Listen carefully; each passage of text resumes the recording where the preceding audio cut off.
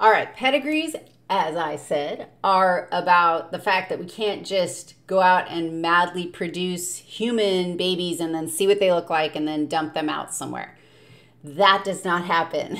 So instead, we can evaluate history and analyze relationships and see if we can learn from the babies that have been made in a family and see what we can figure out. Okay, so a couple things that you need to know about pedigree analysis. First of all, squares are anatomically male humans. Circles are female humans. Connections between them, horizontal connections, are baby-making events.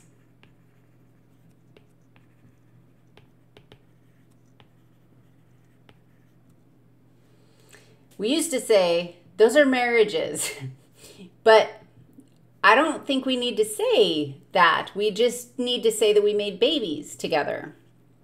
And then look carefully at this.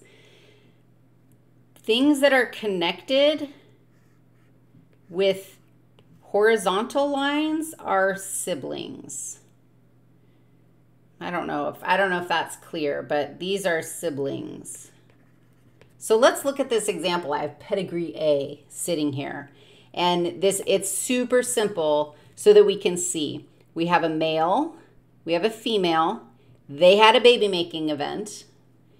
And then they produced, every one of these things is produced, every one of these, those are humans. Every one of those humans was produced by the baby making events of the top two people. So some things that we could say. The top two people made 2 boys and 2 girls. One of the boys is affected. So a filled in, any filled in circle, any filled in shape equals an affected phenotype. Oops, we don't have to put an I there. Okay, one boy is affected. No girls are affected. Is there anything we can figure out about this condition? We don't even know anything about what it is. Well, how did the boy get affected if the parents aren't affected? Right there, you should say, oh, this must be a recessive trait because we have one affected kid that, like, somehow that kid got its genetics from its parents. Okay, so we have the trait is recessive. What does that tell you about the parents? Well, I suppose it might tell us something maybe about, like, I wonder if this could be a sex-linked trait. It's possible. But it definitely tells you that at least one of the parents is a carrier, right? So let's just say, let's see if it could be a recessive trait not linked to a chromosome. Let's just see. And I'll just make up a letter. I'm going to do big A, little a. And I'm going to say, like, let's see if this works, that we could say big A, little a for both parents. And then that would mean that the kid would have little a, recessive, homozygous recessive, and that would show up. Is it possible that none of the other kids would get the trait? Totally. I mean, all of them have to get at least one dominant allele. And who knows, they could get 2 dominant alleles. That would work because they have a dominant allele to get from each parent. You could go through and make a square for this scenario. and convince yourself that yes, it is possible.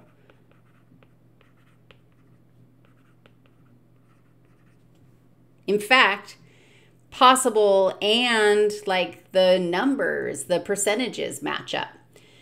Keep in mind, the percentages are probabilities, so it doesn't have to match up. That's not a slam dunk, but I would say that this is possible, that it's an autosomal recessive trait. Possible. Should we see if it's possible for it to be a sex-linked recessive trait? Let's see.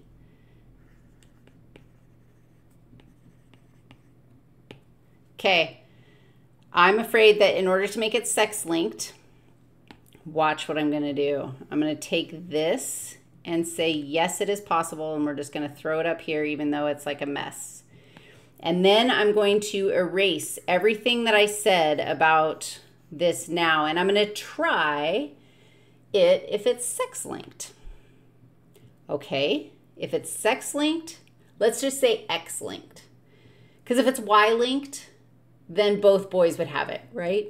So we know it's not Y-linked. Here's X, dad. Dad doesn't have it, so I'm going to use the same letters, big A. Mom has to, she doesn't have it, but she has to have the recessive allele, right? And she has to give that recessive allele to her son, because the son got the X chromosome or the Y chromosome from dad. Are you cool? All boys get their Y chromosomes from their dads, all of them, and everyone gets their X from their mom.